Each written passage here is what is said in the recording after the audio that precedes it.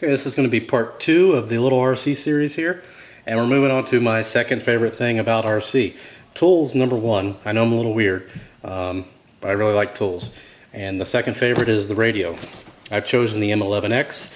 I've had all of them in the past, you know, up until 5 years ago. I've had the 3PK, I've had the Helios, I had the old style KO that everybody loved, which I like that one too. Started out with a high tech, it was a piece of junk. Sorry if you have a high tech. My experience was it was just a piece of crap. I also worked part-time at a hobby shop for about during my whole racing, you know, little shindig there. I worked part-time at a hobby shop, and we kind of had a lot of problems with high tech. Servos wouldn't center. They probably changed by now, but that's just my experience. So here's the radio. I've already got it out of the box. And radio, don't base it off of anybody's opinion. Here it is. I always favored the M8, and that's what I ran with the DSM. I had the little conversion, had an M11 as well. Here's the receiver. You can see I don't have real big hands, and it's tiny. But radio, you know, my least favorite to hold, honestly, was the Helios, the KO Helios. Awesome radio, but I just did not feel comfortable. I've always been comfortable with the M8, M11 style radios.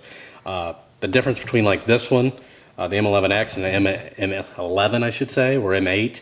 M11, it's a little slower response, supposedly. Again, I don't know. I've been out of this forever. This is a little lighter. That I do know. I remember kind of what it feels like. This is a little lighter. So this is really not a whole review on the radio. I do love the feel of it. I haven't used it yet, but if it performs anything like the M11 and M8, I'll love it. Another reason why I went with a little bit more expensive, you know, the M11X. There's no conversion that you have to do, which I had done in my M8 with the Spectrum DSM. It's already, you know, it's already built into their system here, and I like the clean look of that. I didn't like the, you know, you could clean it up with cutting it off and a cap in the back, but still, I'm all about, I like things clean and tidy. So that's really about it for the radio. Like I said, I've had them all. This feel is, you know, I love the feel of this radio, and you can convert it to left hand. You've got to take some screws out and whatnot. Not a big deal. I have not read the manual on it yet, so I don't know a lot about it. I do like the fact that it has this little cover. You don't have to worry about it getting scratched up.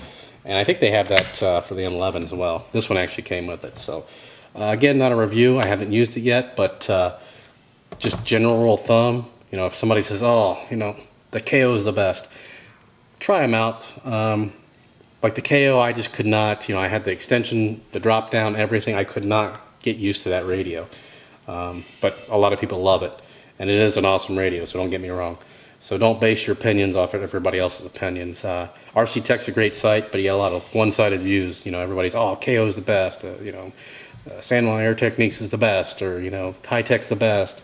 Kyosho is the best, you know, whatever. Futaba's the best. That's just their opinions. I mean, a lot of people have had bad luck and good luck with all the manufacturers, so keep that in mind. Don't base your decision off somebody else's decision. So there it is, and next up, I don't know. We'll have to see what else we get on here. So that'll be it for this video. So thanks for watching. Please subscribe, and have a great one.